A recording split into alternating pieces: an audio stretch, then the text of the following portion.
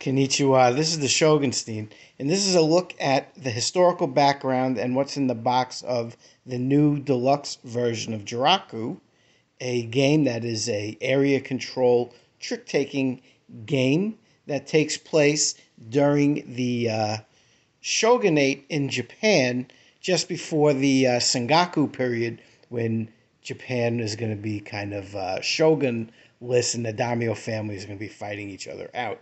This is a new version. This is a deluxe version. We sent a copy of this from Amazon Vine. So in the interest of full disclosure, we did get this review copy.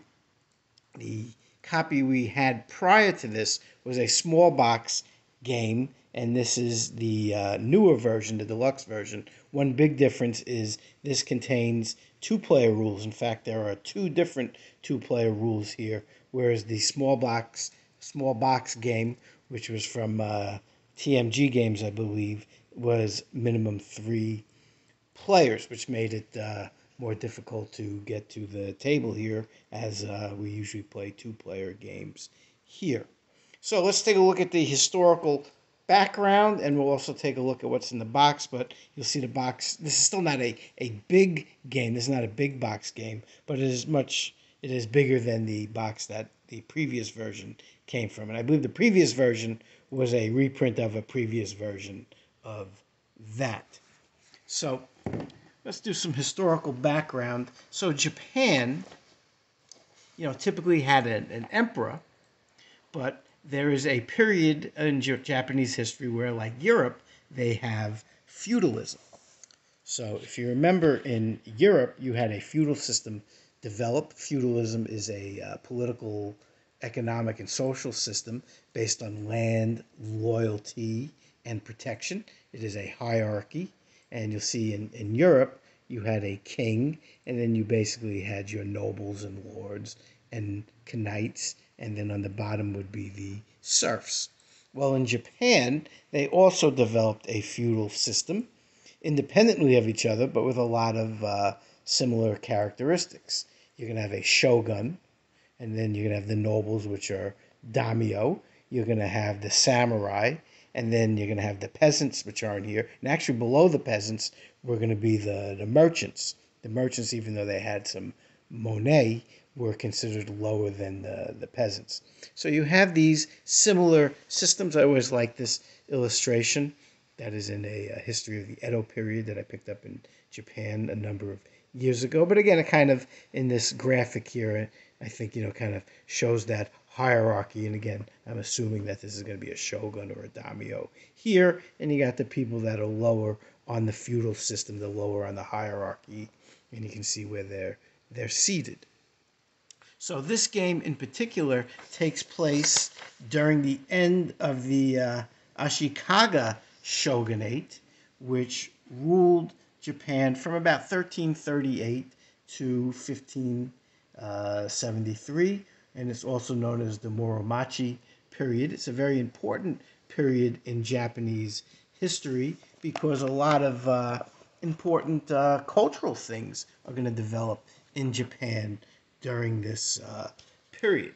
That includes things like the Zen Buddhism, the spread of Zen Buddhism in Japan. It's going to include things like the tea ceremony is going to develop, and the building of things like the Golden Pavilion in Kyoto.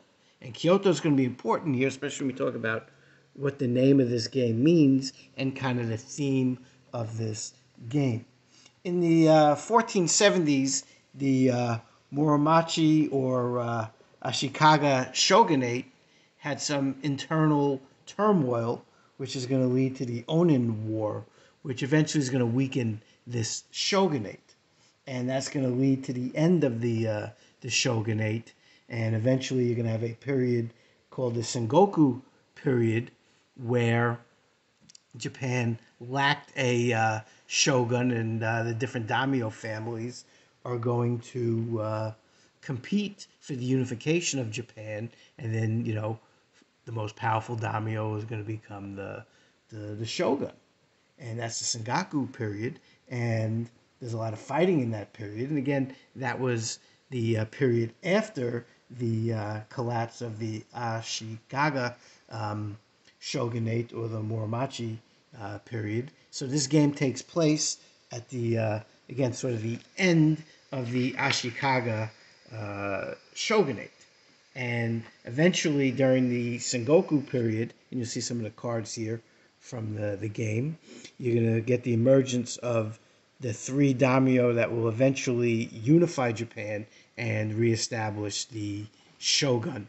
And you have Oda Nobunaga, Toyotomi Hideyoshi, and eventually Tokugawa Ieyasu, who will complete the unification of Japan, and his shogunate will rule from about 1600 to about 1868 with the Meiji Restoration, and his downfall, the downfall of the Tokugawa, is going to be 1854 when Commodore Perry shows up.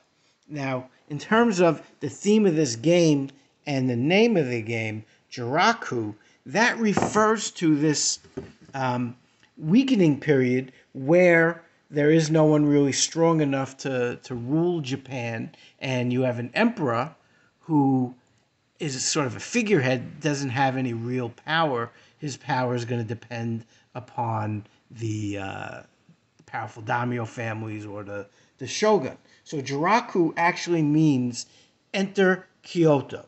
Kyoto was the capital of Japan before Tokugawa Ieyasu and the Tokugawa Shogunate rules, and they move the capital to Edo, and that's known as the Edo period, which is today Tokyo.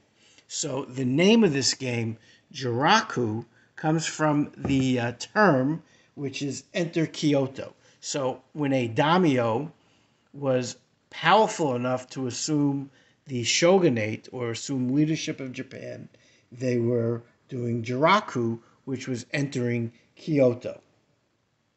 And it's basically obtaining the authority to rule Japan. And that was the goal during the Sengoku period, which is after the period where this game takes place at the end of. And again, Oda, Hideyoshi, and eventually Tokugawa they are looking to do Joraku. And they're going to be different because they're going to take more of a military approach. So that's some of the historical background of the game. Now, what do you get in the box here? So again, you get a little bit of a bigger box. Again, it's still a small box game, but you're getting a bigger box than was the version that was previous to this. So here's an example of some of the card art, and I picked out again these three because they are the people who eventually will enter Kyoto and gain the authority to rule, and then ironically Tokugawa will move the capital to Edo, out of Kyoto. Kyoto will remain where the emperor had been staying.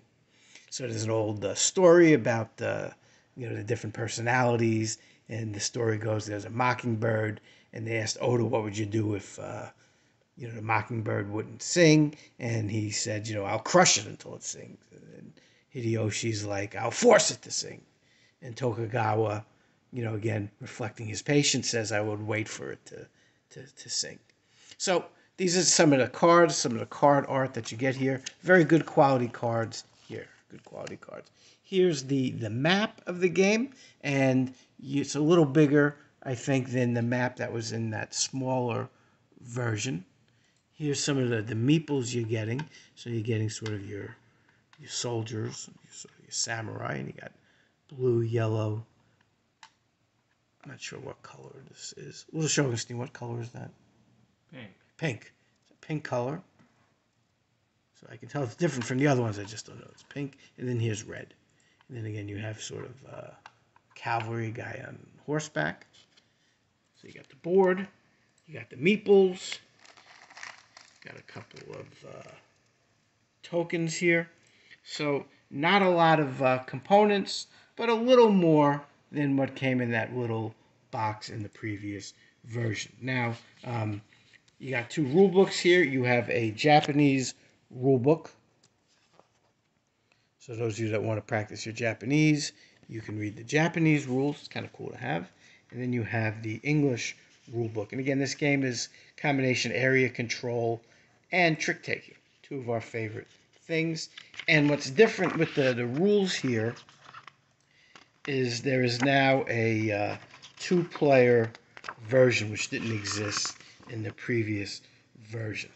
So you have a two-player with the neutral player, and then you have a 2v2 for two players. So that's a look at what's in the box here for Joraku, a game we were sent from Amazon Vine to try out. So we're looking forward to playing it at two players. Maybe also bringing this to a game day or game night. Certainly love the theme here. You got the map and some cool Japanese artwork on here. You got nice meeples. Card quality is good. I love the fact that you got some of these very important historical figures in here. And we'll see how this plays at two players. We'll let you know our thoughts. But again, this is just a look at the historical background and what's in the box here. And again, this is not in the box. This is from my book on the Edo period. But a look at what's in the box here on Joraku. This is the Shogun's theme out.